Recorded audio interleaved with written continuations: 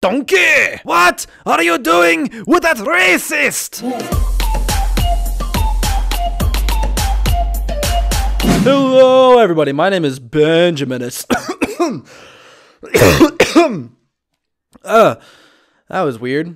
Welcome back to benjaminutes. My name's Benjamin, and let's chat for a minute. I want you to ask yourself, what is the best bad idea you've ever had? Seriously, try to think of the best one that you can, and then hang your head in shame because it's not as good as Donald Trump erotic fanfiction. Namely, homosexual erotic fanfiction. Yes, it exists. I first discovered the author Elijah Daniel on Twitter because of his tattoo of Trump sucking a dick, which is hands down the best introduction I've ever gotten to anyone ever. He wrote Trump Temptations when drunk, so you know it's gonna be good, and it's apparently being made into a full-blown movie now. God, this election is wild. I feel like I'm gonna get motion sickness from this shit. So the Drumpf birthday was this Tuesday. Shit, this probably would have been a lot more fitting as the Tuesday video. So today I'm gonna be doing my best to do a dramatic reading of these lustful 4 chapters. I'm only gonna show highlights though because I don't want to spoil everything. If you want to read the whole thing, you should really go buy the book. It's on Amazon and it's only $2. Wish me luck, and without further ado, Trump Temptations, the Billionaire and the Bellboy.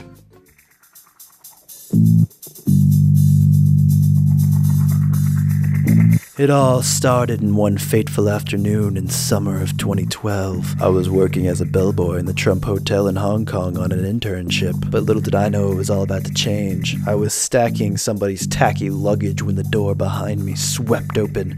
My loins trembled as the scent of toupee adhesive and spray tan swept through my nasal cavity. I wanted nothing more than to turn around and see the golden god behind these scents, but I couldn't move. I was frozen. It was Donald. He stood there in front of me like a tall stallion with his oily orange skin glistening in the sunlight as if he were a soggy Cheeto.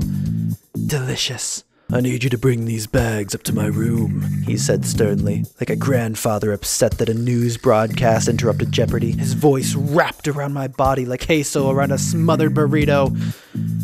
What? And that's when it happened. He looked back. He caught me staring at his donkey. Wait, what? Oh, donk. Donkey! What are you doing with that racist? He could have me immediately had me wait, what? He could have me immediately had me fired for this. Okay, but he didn't.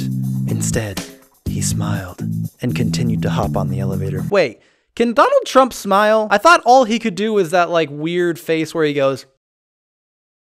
I googled him on the train home. I wanted to know everything about him. His Wikipedia page says he's 69 years young. What a magical number. It also says that his nickname is The Donald, but I'm pretty sure they mean Daddy. More like Granddaddy, Jesus fuck. Why did you ask me here? I said as I sat down.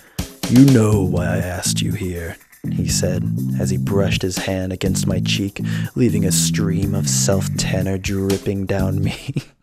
I should tell you something, he breathed into my neck. Tell me later, I said as I reached for his pants. I unzipped his pants, and I touched his cold, scaly thighs. Wait, what? I opened my eyes as I grabbed his thick, long tape.